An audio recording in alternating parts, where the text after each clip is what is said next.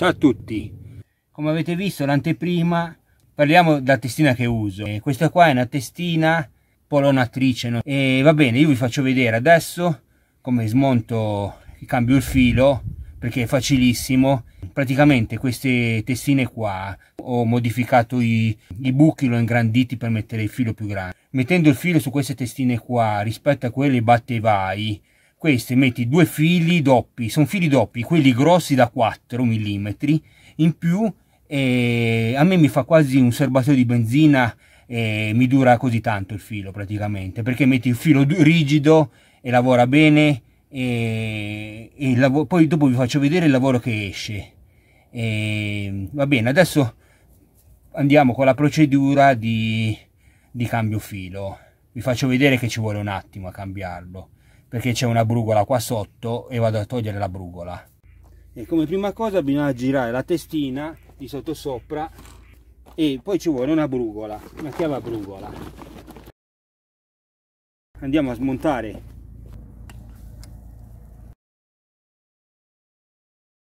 Allora, a togliere la vita basta girare la vita all'incontrario, perché se giriamo nel senso delle viti normali, il senso di rotazione è antiorario. Allora, si tolgono, che è facilissimo, togliere, si fa presto a togliere. Togliamo il filo, togliamo tutto di...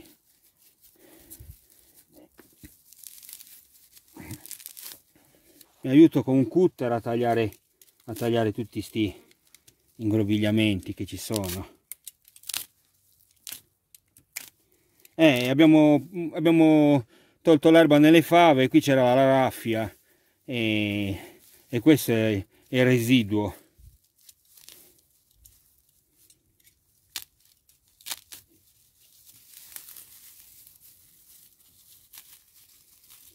Vedete, si fa velocissimo.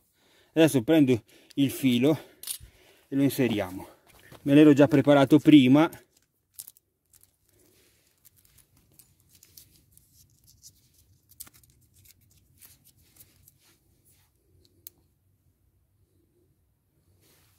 Allora inseriamo il filo così.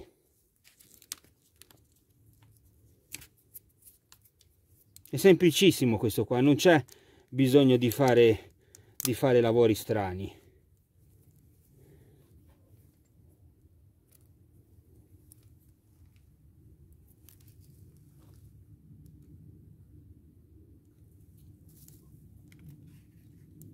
Più complicato è far passare il secondo, cioè il secondo, il terzo e il quarto un po' di più, però dovrebbe entrare.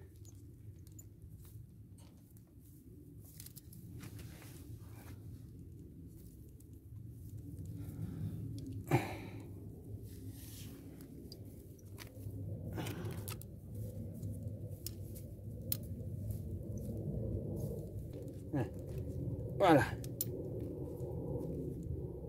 Entra un po' più con più fatica il quarto, ma ci siamo. Allora bisogna fare così, senza cosa, così, sforza un po', questo è un po' grosso.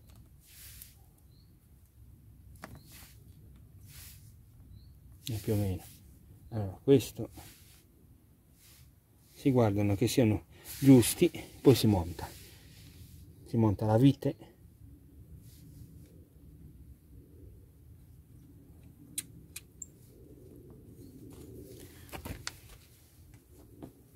Stringiamo la vite.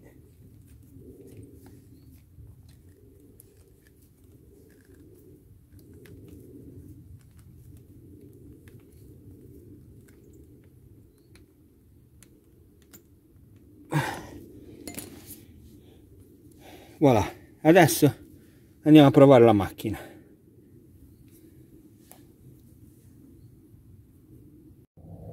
Adesso vado a inserire a mettere la benzina.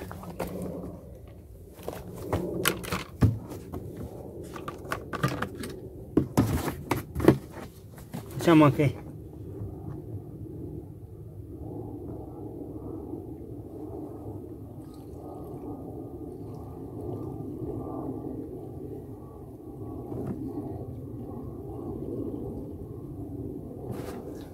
Voilà, si attappa il tappo, si danno 2 pompate qua, si deve mettere la levetta, spostare la levetta, controllare che lo starter, lo stop sia giù, perché se è su non parte, è una sicura. Adesso proviamo.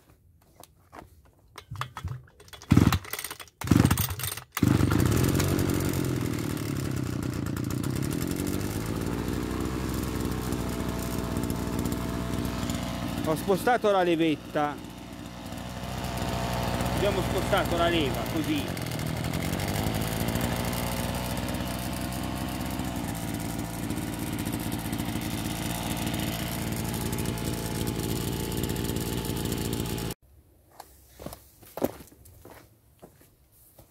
Adesso come materiale corrente ci mettiamo la maschera,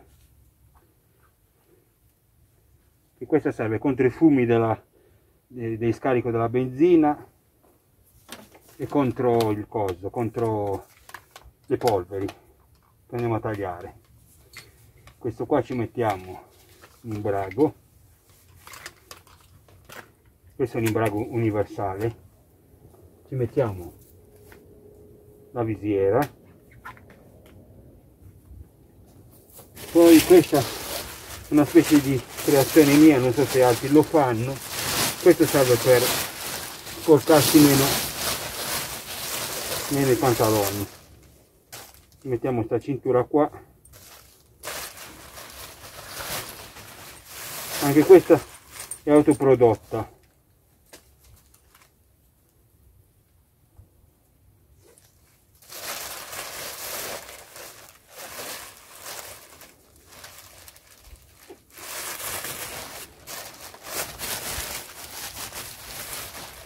Devo stare giù in basso perché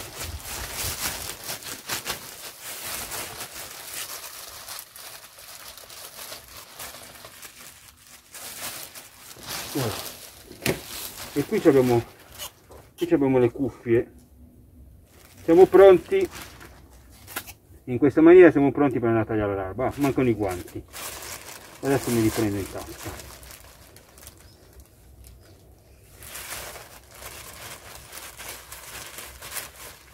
Voilà, qui abbiamo i guanti, abbiamo tutto e siamo pronti. E partiamo.